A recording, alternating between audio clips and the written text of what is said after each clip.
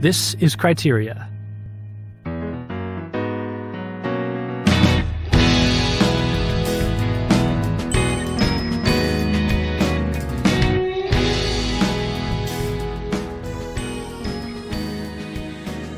Hey everybody, welcome back to Criteria. I'm Thomas Miras. I'm here with my co-host James Majewski. Hello, James. Hello, Thomas. We're here as we continue to trundle our way through the Vatican film list with a film included on the list under the heading of art. It is. It's under art. Yes, it is. It's an odd place to put it, I think. Yeah? Yeah, I don't know. I thought that this would definitely be couched under values. Okay.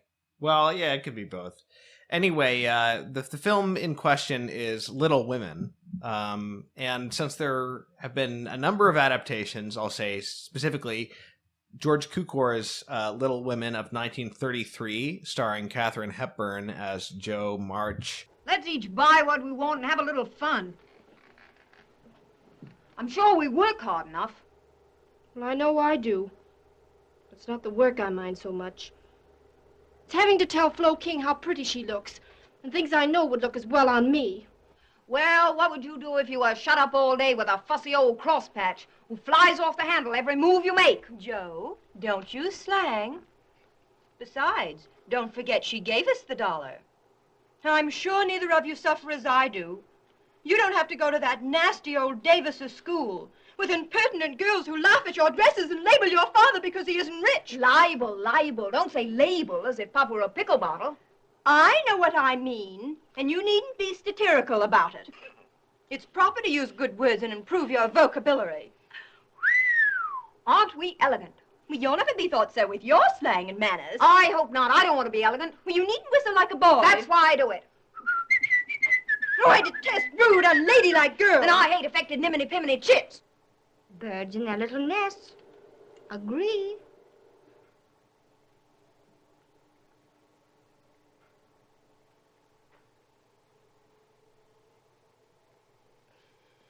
This was the third film adaptation of Little Women, but it was the first sound. So there were two silent films, and then this, and then a bunch of other film I think there was a famous one in the 90s that is well liked, and then of course in 2019 there is the 90s one had Winona Ryder. In it. That's right. This is the only one I've seen. This is the only one I've seen too. Have you read the book? No, I haven't. I was considering reading the book in prep for this. My original idea was, I'll read the book and then I'll get like a way head start on it. Months in advance, I'll read the book and then I'll watch a couple other adaptations. I'll watch the 2019, Greta Gerwig version. I always heard good things about it, so I'd love to read it. Book. It's very long. It's like, depending on the edition, it's like 500 to 700 pages, surprisingly. And apparently, Little Women, as we know it today, is actually two novels. It's Little Women. I don't remember what the sequel was called, but then it's been sort of put together into one story. Yeah. Well, she did write Little Men. That's another book that she wrote. Now, I don't know if it's in the... How come we never hear about Little Men? I don't know if it's part of the Little Women cinematic universe or if it's a completely different, group of people. Yeah. But, apparently the original book ends... like maybe after, I'm not sure exactly, but I think it ends after Margaret gets married, and I think then the book ends with Jo happily unmarried. Yeah. And I think that the people were clamoring for a match for Jo, and then she came back and wrote a sequel. Oh, really? She finds an odd match for herself. Huh. I don't know that was the only reason she wrote the book, but I feel like I read that she made some comment to that effect, Louisa May Alcott. So... I also realized it's a little much of an effort to discuss a film that we're only watching because it's on the Vatican film list. Not that there's anything wrong with the film, but it's hard to... This is one of those instances where I really wish I could talk to somebody who was involved with the compiling of this list and be like, why did you put Little Women on there? Why did you put Lavender Hill Mob? Right. Why did you choose some of these? It's a list of important films, So I'm interested. But beyond this list, is this film considered to be like an important... Not as far as I can tell. Yeah. So does... It doesn't even seem so. Like, one notable thing is that it stars Katharine Hepburn, yeah, of course, and so she's an important film actress. But I think when you're talking about Katharine Hepburn, this isn't even really like one of the first films that you talk about. I think it may have been one of her earlier roles in like her breakout Hollywood success. But yeah, so I mean, is it exemplary of a certain genre? You know, it's an interesting question because there's a number of reasons I could think why they would put it on the list, but those reasons would all put it on the values section. Like, oh, it's a nice film about a family, it's wholesome, you know. So I really don't know what this film was considered to be exemplary of. Yeah. Other than sort of like a certain period of Hollywood literary adaptation. I mean, thematically, it does have to do with a writer. So it does have to do with art in some sense. Yeah, but I think the art section is more for films for their artistic qualities, not because they're about art, you know. And this book it's not that much about art, you know. No, yeah, it's just that is a vehicle for the characters' aspirations and development, but it's not about being an artist, really. Yeah, Little Women, 1933. The other question was, you know, there's sort of an expectation, and I heard a couple of people say this to me. Oh, you definitely want to get a woman on there, you know, woman guest to discuss the film with you. And certainly there's, you know, benefits to that potentially, but I don't know. For a number of reasons, I thought we should go it alone. First of all, it's kind of hard for us to find guests for this podcast in the first place. There's only so many people who are interested in the sorts of films we're discussing, have something interesting to say about them, and are looking at them in the way that we're hoping for. It's hard enough to find an audience for this podcast, you know? Yeah. And the way we do it is we're like, oh, that person would be interesting to talk to. Let's, you know, ask them what films, perhaps on the Vatican film list, do you want to discuss? And they pick them. And nobody ever mentioned Little Women. I don't know how many people these days have seen this movie, except for like Little Women fanatics, you know, or just like classic Hollywood, you know, people. So that would have been tough. And it would have felt like, oh, we're getting this person on just because it's a woman. But not because they have any like special interest in this film or even in the book necessarily. So that seemed kind of contrived. And also, you know, the purpose of this podcast is, you know, we're not experts. We're not cinema experts. Sometimes we bring people on who know a lot more than we do, but it's more to serve as a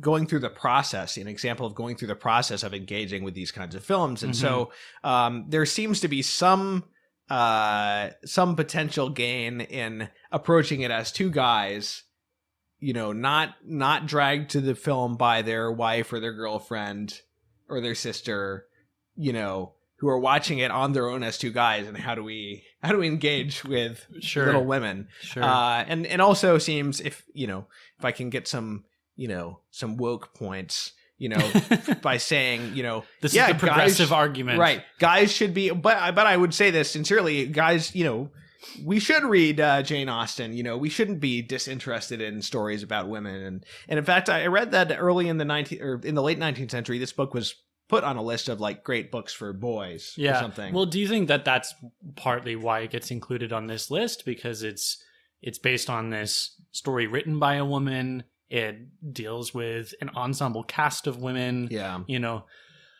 it's really hard to say. Again, it was put on the art section and not the values section. I'm not saying it's not a good work of art, but it's not a super important purely in its like artistic qualities. You've mentioned Jane Austen a handful of times. Yeah. Do you think that this, I mean, okay, look, I haven't read the book either, but like,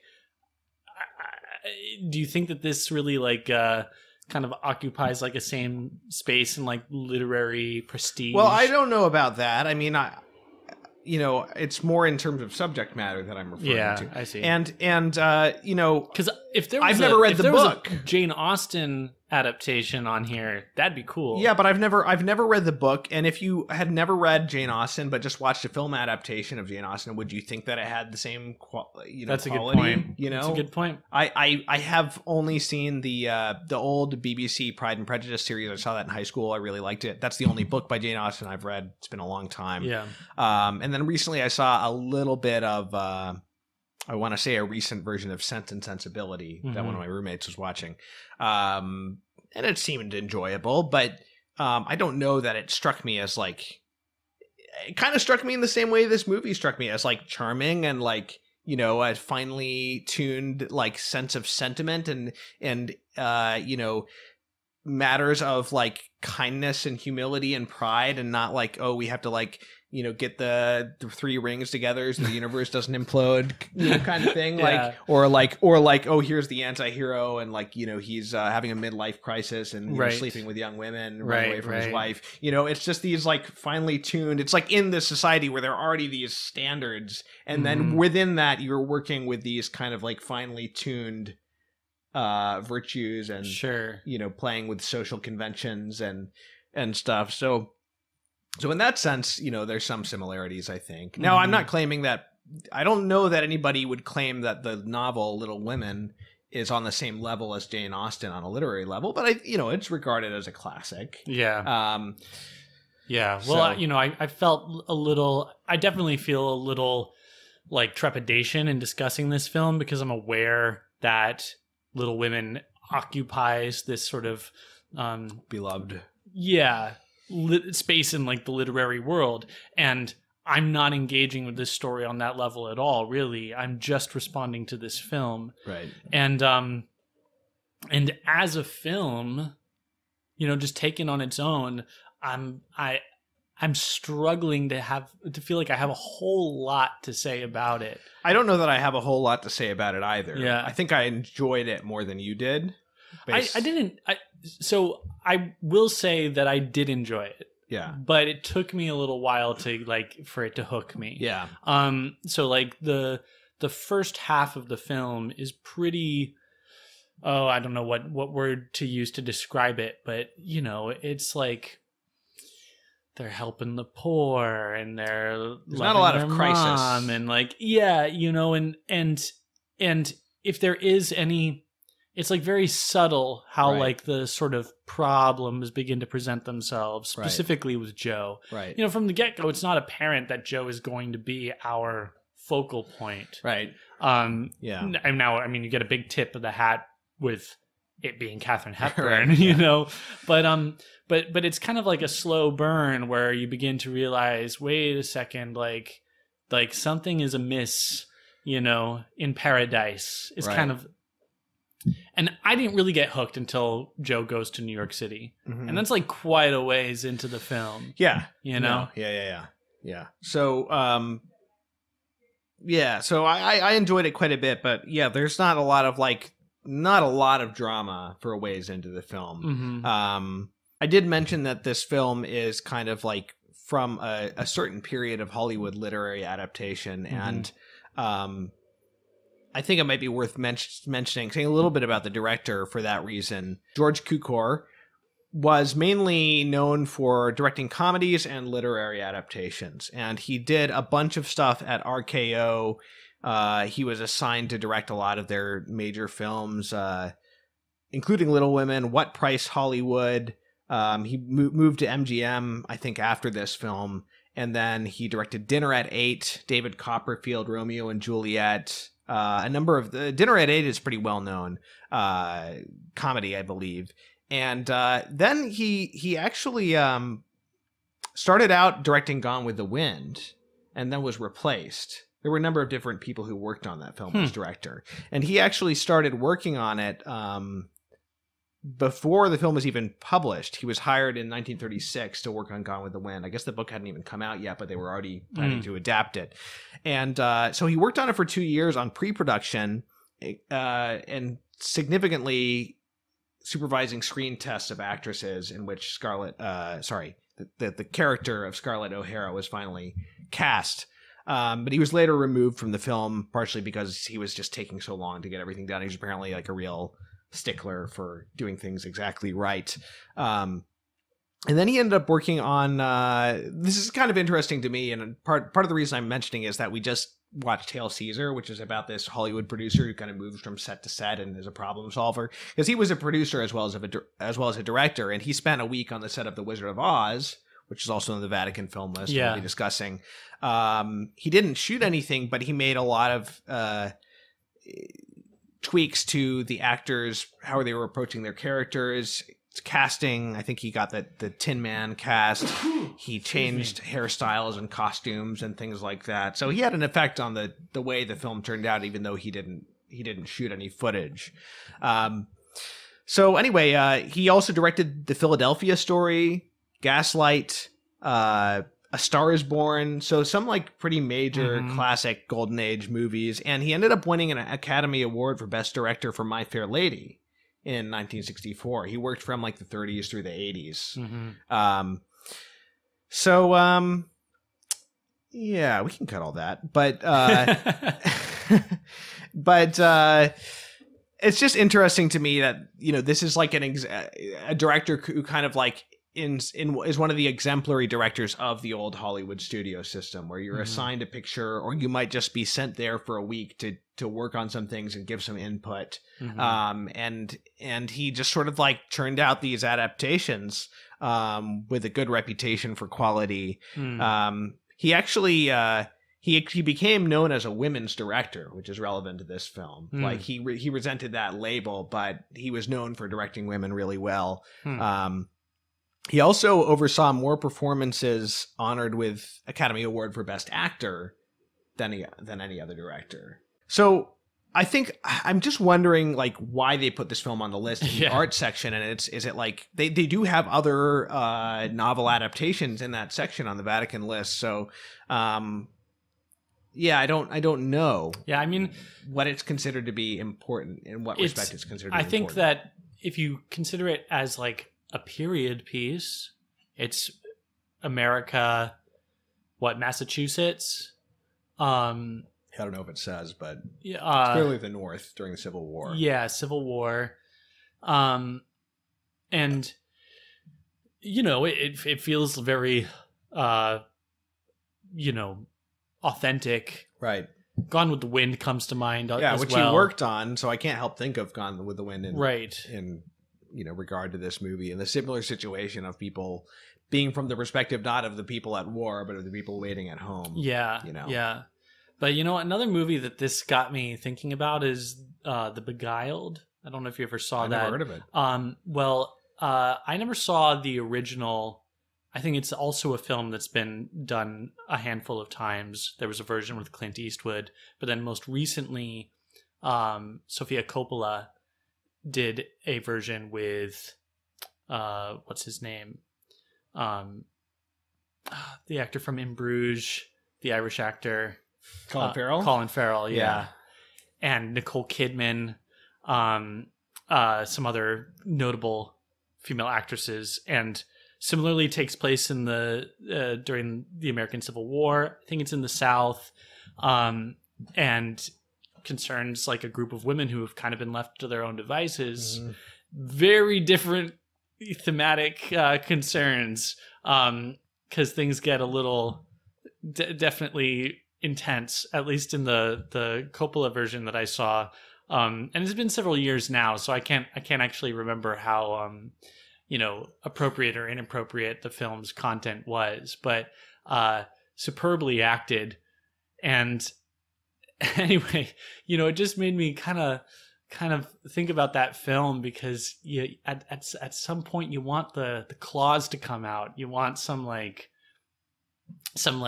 conflict to happen. Right, in this film, you mean? Yeah. Okay. But it doesn't really. I got off on a tangent. The initial thought was that maybe it's on the art section because it does a good job of sort of recreating this moment in time. Yeah, the costumes are nice. But then why wouldn't you put the Gone with the Wind on there? Maybe much more ambitious period production. Yes, but maybe I mean, it's that film hasn't been without controversy, even then. Yeah, maybe I don't know. I feel like they could have put Gone with the Wind on there. Yeah. I mean, it's not Birth of a Nation. Yeah. Another thing might 1995. be 1995. Yeah, it's not 2022. Another thing might be the performances. You've got an ensemble cast of women who have to kind of trace. I don't know what the timeline of the novel is. Yeah. But there's a lot of growth that happens because at the beginning of the film, one of the the girls is still like in this this schoolhouse right. with a bunch of other little girls. But then by the end, she's getting married. Right. Right. And then of course Jo kind of she goes through the most changes, and that's really quite superbly handled by Katharine Hepburn. She does a really good job. The ages are kind of ambiguous. And Katharine Hepburn is so much like bigger than most of the other girls. I think she's supposed to be younger than some of them, but she's just like taller. And, right. Right. It's kind of ambiguous. Yeah. Well, I think she was like she seemed to be like kind of the middle child. You know, like Margaret was the eldest. I wonder how old the Katharine Hepburn was. That's a good question. Because things I've seen her in were a little bit later. All of the women actresses are women, right? Like they're women. Yes, but they're cast. And they play these younger girls who are kind of growing up, you know, and so that's an accomplishment, right? Because it's believable, and it's just interesting because Scarlett Hepburn, Scarlett Johansson, Katharine Hepburn, she has the oldest face. She has like the most mature face of all of the actresses as well. Like the other, you could easily imagine like a Claudette Colbert, being cast as one of these girls. They mostly have these like girlish faces, like very young looking faces. In her case, she looks older, and maybe that fits her sort of like her tomboy. She's less girlish, character. But yeah, it is an excellent performance. I've only seen a few Scarlett. Oh my gosh, everything Gone with the Wind still. Yeah. Katharine Hepburn, things I first saw her in Bringing Up Baby, and I just found her so insufferable in that. I mean, she's supposed to be this like wacky, hyper character, but I just still couldn't stand her. I first saw her in Lion in Winter, which is like, I mean, that's an amazing. We should definitely talk about that movie when we're done with the list. But she's also kind of like an insufferable character in a way. She's Eleanor of Aquitaine, and I mean, all the characters in that play are insufferable. Right. But yeah, it was kind of hard to disconnect from that. Yeah. Watching this. And then I saw her in The African Queen, and I was able to accept her more in that film. And then in this movie, she plays this very like extra character, but I felt like she blended in with the role very well. I didn't feel like I was reacting to anything but her character, if that makes sense. Like I didn't feel like I was reacting to like the Katharine Hepburn-ness of it, overflowing the character, if that makes sense. So I really did enjoy her performance, and as you mentioned, she does a good job of like showing her sort of growth and maturity and like calming down a little bit as she gets older. Okay, well, I think we've stalled quite enough, and now we have to talk about what this movie is, the meat of this movie, and what's the meat of this movie? I don't know. That's why we've been stalling. We're going to stall a little more. I think this movie or this novel was turned into a play too. Yeah? I think there are play adaptations that I've seen. It would be easy to turn it into a play. Yeah. Don't you think? Let me just pour some more beer into my glass. Do you want some more? Yes, please. Thanks. Okay. Well, here we go. The moment we've all been dreading. Such a mistake not to have a female guest. I know. When I was watching this, my wife walked into the room, and like just with like 20 seconds, she was smiling ear to ear and just like super into it. Right. Right. And look, I'm not saying that this is like a movie for girls, but my wife seemed to like get into it way more easily than I did. She said, I think that you went into it thinking you weren't going to like it. And I don't know if that's true. Like I've watched enough films now that I think I can go into something with an open mind. Yeah. I went into it thinking I was going to like it, and I probably liked it more than I thought I was going to. Well, I like that the father is kind of this hidden figure. Right. But he looms over the whole story. Yes. Yes, very much so. Even when he shows up, we don't really spend a lot of time with him. He kind of just shows up, has one scene where they hug him, another where he marries off his daughter. Yeah, even after he's there, he's hardly doing anything. But it's like his presence is somehow felt throughout the whole story from the very beginning.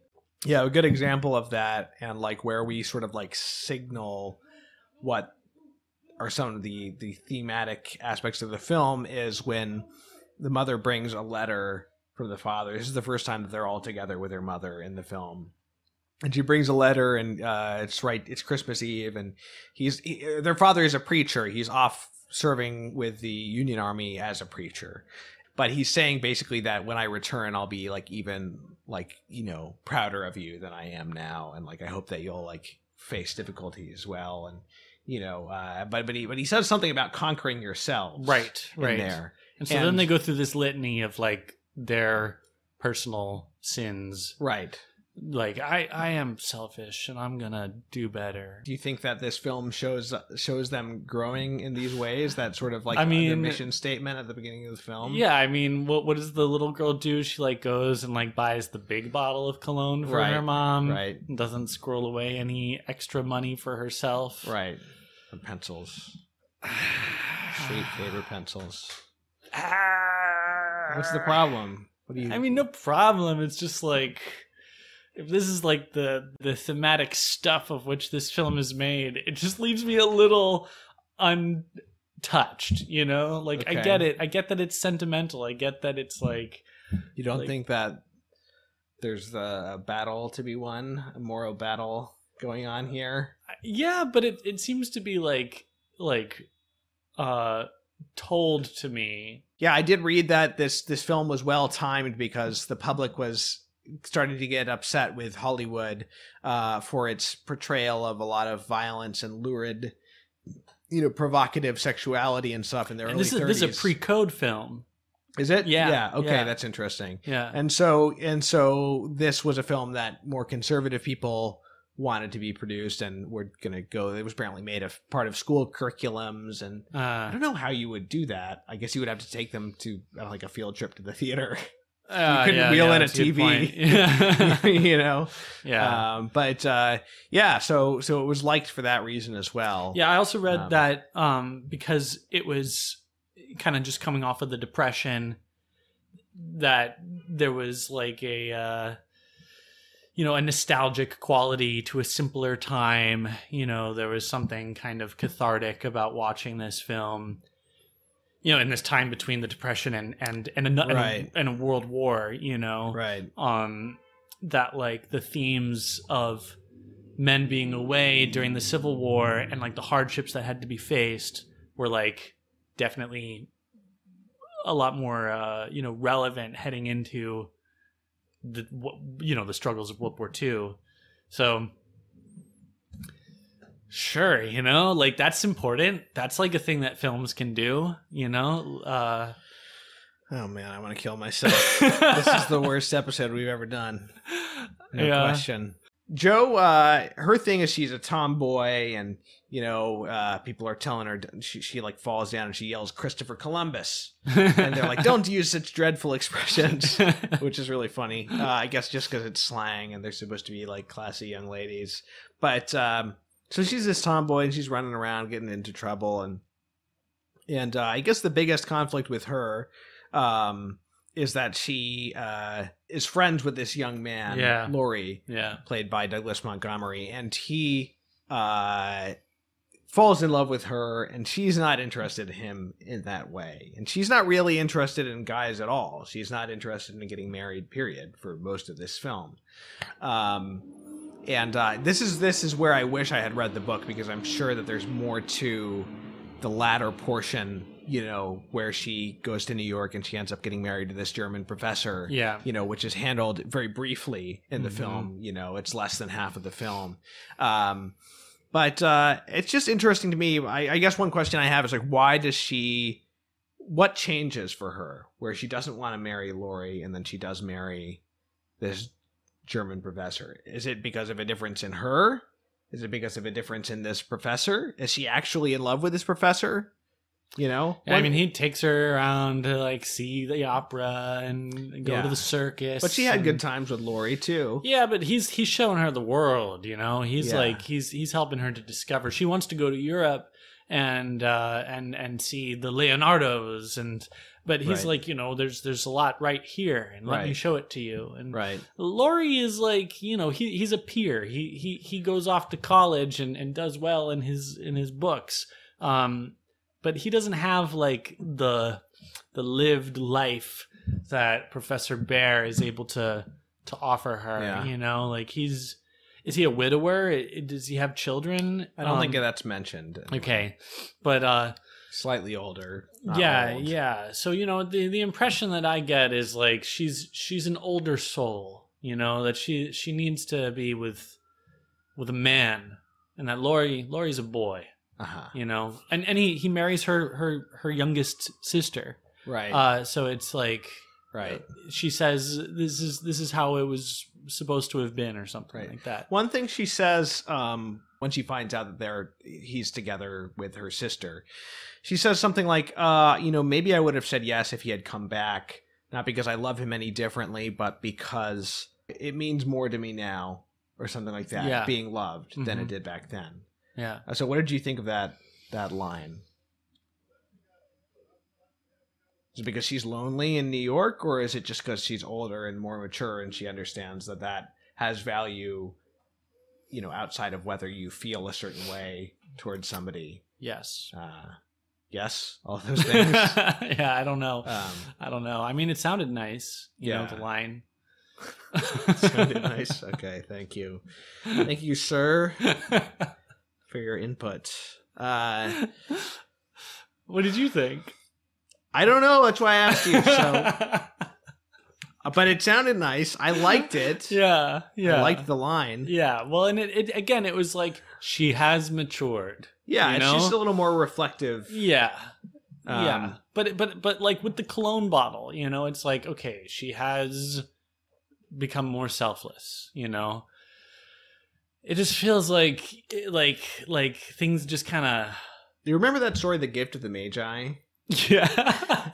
What's your opinion of that story? Let me ask you first. I haven't. I don't. You know, I haven't read it since. I forget who wrote it. Freshman year of high school or something. You know, so I can't really remember. But I don't know why I always despised that story. Well, The Magi, it's a classic short story. I forget who wrote it. And it's about this, you know, this couple, and they want to give gifts for each other. You know, for Christmas, and you know, the guy, she wants to get him like a watch chain or something, you know, so she you know, she decides to cut her hair and sell it, which is something that happened in this movie, by the way. And then he was gonna get like this really nice comb, and she, you know, and then he sells his watch or whatever it is, who cares, to buy her the comb, and then it's like, oh dear, you know, but I sold my hair. I don't know what happens, but it's just this. She's supposed to be heartwarming and funny, but it just like I just hate it. Just call it. But it just seems like it indicates more than it really shows. You know, like my favorite part of the film, actually, the part when I was most touched, was talking about the hair. Right after Joe cuts her hair, and we cut to later that night, and her sister Margaret wakes up to Joe crying, and she begins to console her. You know, she thinks that it might be any number of different things, their father, and you know, But Joe says it's none of that.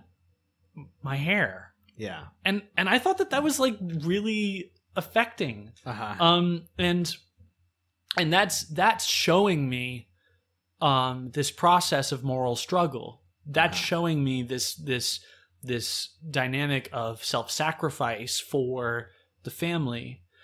But like at other points in the film, you don't really get that. You know? It's like, oh, we're so excited for our Christmas dinner. Yes, girls, but you know, there's another family that really has nothing, and so would you give your Christmas dinner to them? Yes, mother. You know, and then we go and see them like holding the baby, and it's like, you know, so So like I'm not like knocking this in an absolute sense as if like this kind of film doesn't have any merit. That's certainly not what I'm saying. But it's like not my cup of tea, you know? You think it's too morally didactic or something? That's how it felt, you know? And for me, like, it starts to get like some... It's not because you don't like women and you don't think that women's lives are worthwhile and interesting. Right. And I'm sure that the novel, like, you know, you feel more of that. I'm sure that it is more vivid, you know? But for me here, you know, it's like those moments of like felt struggle, they're slow coming in the film, and when they start to arrive, then I start to get like into it. But then almost as soon as they've arrived, they're resolved, you know, in typical comedic fashion, where like everything, all the loose ends are tied up and everybody's together, and like that's awesome. I love that, but I love it after like a period of like more like pitched struggle. I see. Yeah, I see. Yeah, because you know it's hard to see like. You do see people maturing and growing and making a little bit of an effort, but also it all just kind of falls into place. It just kind of happens. I mean, we see that Joe, Laurie professes his love to her, and she says she can't marry him. And he gets mad and runs away. And then she's in New York, and she finds out that he's come to New York but didn't visit her, and she gets really upset. Laurie later says when they have this conversation after he marries her sister, you know, he says, "Oh, you were right. You know, I was impatient." But where actually is look, she's definitely matured, but like how much of that is just because like a function of getting older automatically? And yeah, how much she goes back to her family to help with, is it Beth? Yeah. Who dies at the end. Yeah. So she's taking care of Beth. Yeah, but she was always nice and generous to people. Yeah. The whole time there was never any sense that she wasn't dedicated to her family. She wanted to go to Europe, but she asked her mother's permission. We never got the impression that she was really that reckless and selfish. Yeah. Or that she wasn't devoted to serving. Right. I think she was equally as devoted to serving the the people around her as anybody else. She just had a different personality and wasn't going to observe all of the social niceties and stuff. So I don't know that like it's out of character or this huge growth that she goes back to be with her sister. I think that we could take it for granted that that was what she would have done in that situation. And so, you know, I'm just wondering if we're really seeing her grow with any kind of like real internal struggle for the most part. I mean, there is an internal struggle in that she's sort of having to accept certain things, but like she's accepting, oh, he didn't come to visit me, and that's the situation. If there's a reason why she didn't want to be with Laurie and she didn't want to get married, it's we're given not much more than that's her personality. Yeah. And that's just who she is at that time in her life. And then she gets older and she's a little more interested in getting married. Yeah. But we don't see any like sort of thing where it's like she has to choose one way of living over another way of living. Does that make sense? Totally. Yeah. And it just makes you wonder like how much this adaptation may just be like scratching at the surface of the themes of this novel. Right. Because, you know, like the story is told over the course of 2 separate volumes. You know, I'm sure that it like gets into the weeds a little bit. So. You know, I would imagine so. Yeah, because I mean, look, it's nice. The characters are good. I enjoyed it. I was moved by plenty parts of it. But now that I think of it, it's hard to point to very many cases where there's like a real interior struggle. Yeah. There's little moments it's like, oh, I'm being jealous. I should stop. Or like, you know, but you know, Well, that's why I liked that little scene in the bedroom at night with her crying about her hair. Right. Because up until that point, you don't really get any sense that she's really that bothered about it at all. Yeah. In fact, you think that maybe she actually prefers it this way because she's such a tomboy. Right. Well, that's what was interesting to me about the scene is that you took it as like a moral thing, whereas I took it as like, oh, maybe she's not such a tomboy after all. Yeah. I took it more in terms of, oh, maybe she cares about being feminine more. Well, but I think that's operating too. Yeah. But I wasn't thinking of it so much of like a moral, but both are there. Yeah. Yeah. But it's like that kind of, call it psychological complexity, but it's also just, getting a little bit more of the grit, a little bit more of the cross. Yeah. So, I mean, again, Katharine Hepburn really does a good job acting these character moments and these different stages of maturity, but you also, in the writing and the plotting, you don't get so much of a sense of like crisis. And what crisis there is like, oh, he's proposing to her and she's just not able to go there. Yeah. And she's saying no, and you can make your judgment about whether she should have said no or yes, I guess. Right. But her decision is affirmed later by him. And so she marries this other guy, but there's not a clear sense of like what's changed in you other than just sort of the things that happen automatically. You've had more experience, and when she decides to go to New York, you could say that's another thing. She's pursuing her dreams as a writer. She's trying to get a breath of fresh air. Everybody supports her, and she goes, and we don't see her like being like fearful or like, oh, maybe I shouldn't do this. Maybe I should give up. It's like, where is the struggle in this? So I see your point. Yeah. No, but I think that like I was watching this with my 2-year-old son, and he was really into it. Like he stuck around a lot longer than I expected him to. Okay. But seriously, like I think that sometimes I watch these black and white older films with him, and he's not quite as taken, but he stuck with it. So he was. Does he actually watch? Or was he just sort of in the room? No, he'll sit down and watch it with me. Oh, really? Yeah. I mean, I feel better with these older films because there's like a lot less visual stimuli. Like I'm careful about what I put in front of him because I don't want it to be like too. Yes, this is great. Let's talk about this. Let's like talk about all the film through this lens, because now we have something to talk about. Let's do this. Well, don't make a guy promise you can't keep, because we might just go on this for like 20 seconds and then it'll dry up. No, I was gonna say that that I don't like to put him in front of a film that's too visually stimulating. So like, forget about it. Like a lot of cartoons are just like, the impression I get is that his little brain can't keep up with like that level of like input.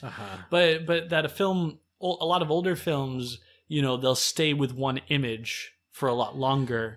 There might not be like a ton of cutting,